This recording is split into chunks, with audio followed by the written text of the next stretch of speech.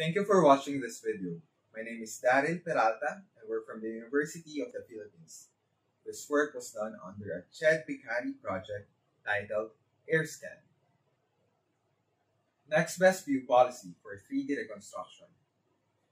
3D models of large infrastructure, such as buildings, can provide insights for numerous applications, such as construction monitoring, disaster risk management, virtual reality applications, and even for cultural heritage conservation.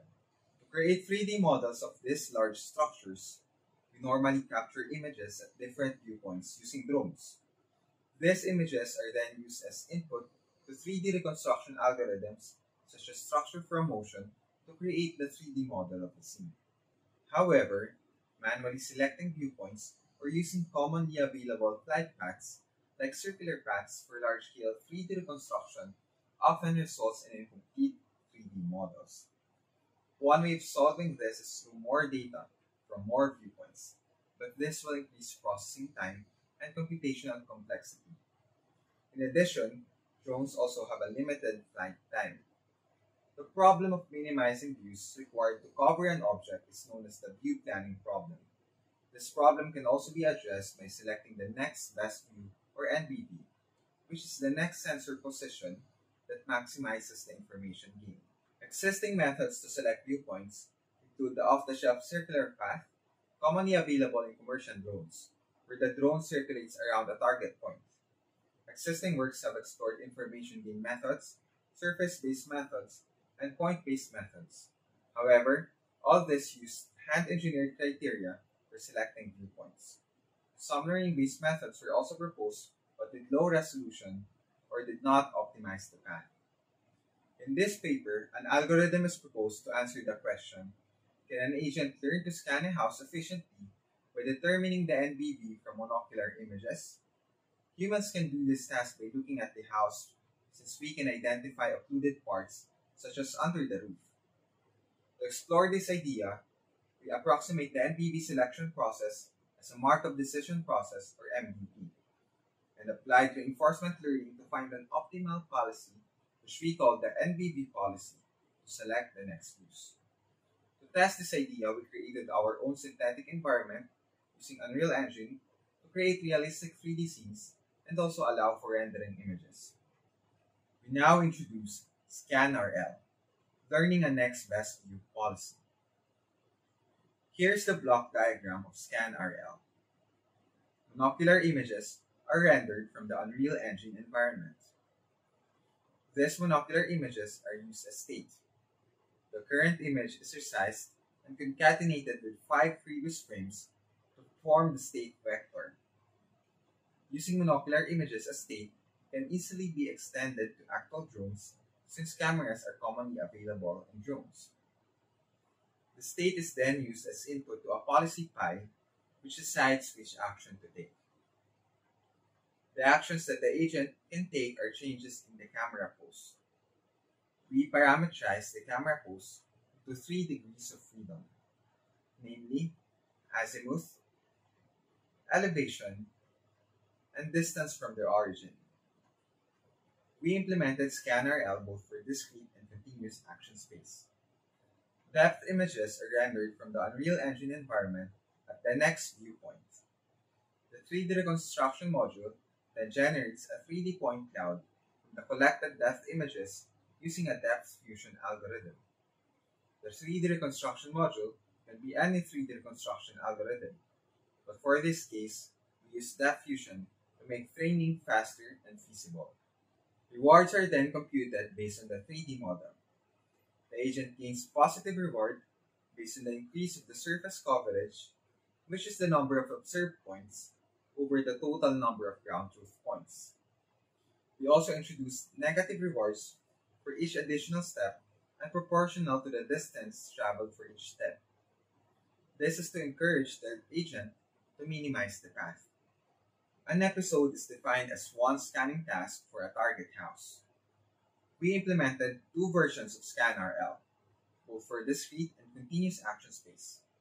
The discrete action space version is based on the Deep Q network, or DQN, while the continuous action space version is based on the deep deterministic policy gradient, or DDBG. To train and evaluate ScanRL, we created Houses 3K, a dataset consisting of 3,000 water-type and textured 3D house models. Houses 3K is divided into 12 batches, each containing 50 unique house geometries.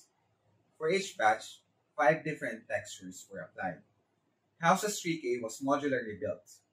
We created our own style vocabulary, which consisted of different house structure types, roof shapes, windows, door styles, and even varying texture for roof and walls. Based on the style vocabulary, modular 3D assets were created. These modular assets were then assembled in various combinations. This is to make the different unique houses that comprise the dataset.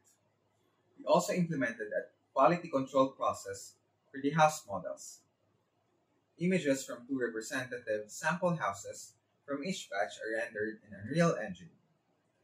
These images were used as input to a 3D reconstruction algorithm. The 3D model must be reconstructed properly, or else the texture will be redesigned. We conducted 3 experiments to evaluate ScanRL, namely Single House Policy Experiment, Multiple Houses Single Policy Experiment, and the Non-House Target Model Experiment.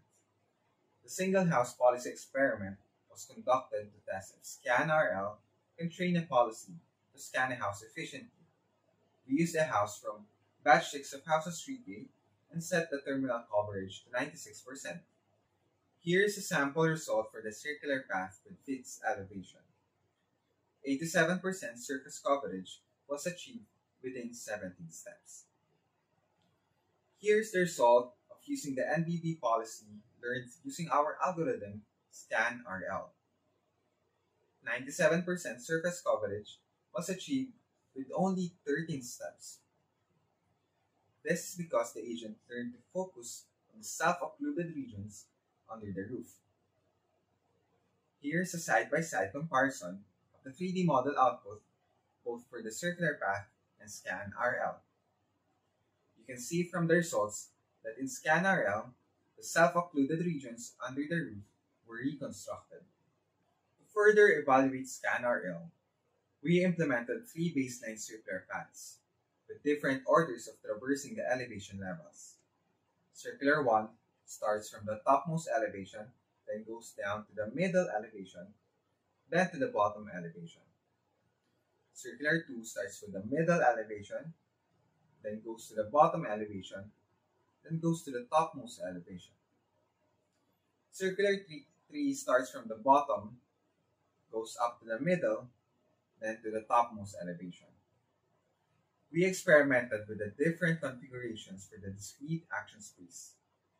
Results show that ScanRL can learn an NBB policy to scan a house in fewer number of steps and shorter distance compared to the circular path.